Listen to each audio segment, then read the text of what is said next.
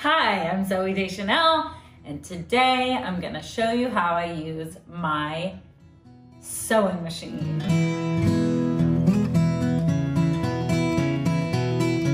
I love it so much. I bought it secondhand actually. It's just been a real champion for me. I started sewing when I was 15 years old because it was cheaper to buy fabric and make clothes rather than buying them in the store. A lot of clothes I wore in high school came from old Christmas stocking fabric that I found in the basement. So if all my high school friends are wondering why I wore red velveteen all the time, that's why. So I'm gonna make a mask today.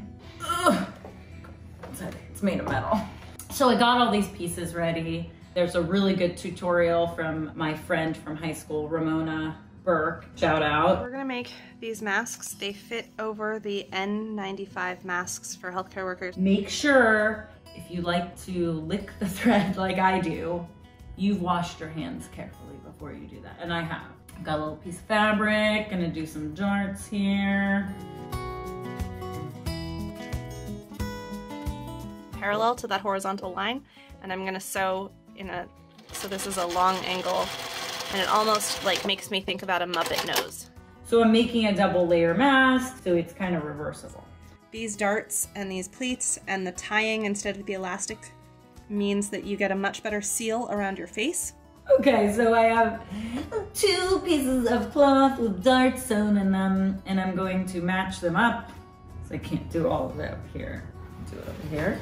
Is that good? Okay. I'm making some pleats.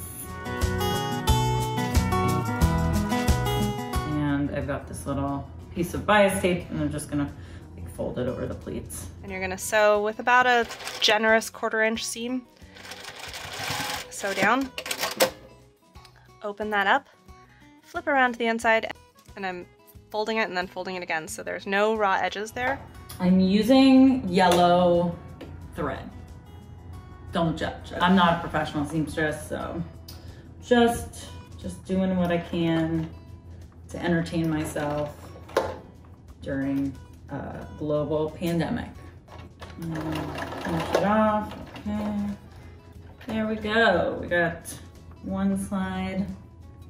So I'm sewing the straps for the mask on. So I've been putting the bottom fabric into the bias tape and then folding over as I go. I usually make clothes for my daughter. She gets very excited about me making clothes for her, and she has a lot of requests.